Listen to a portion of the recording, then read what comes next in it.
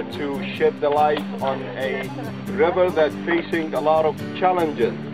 It's a devastated river. It's a river that is an open drainage, and this is why we are here to tell the people that only 2% of the river waters is flowing.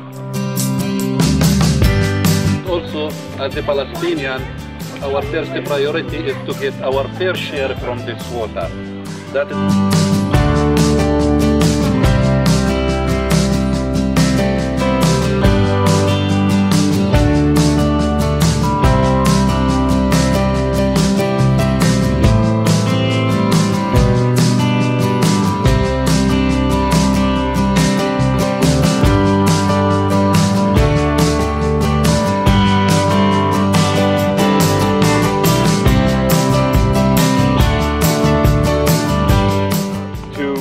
rehabilitate the river, to bring back water to the river.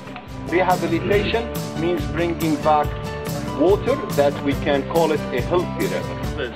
And we believe that Israelis, Palestinians and Jordanians together are here as good neighbours in a common task to rehabilitate the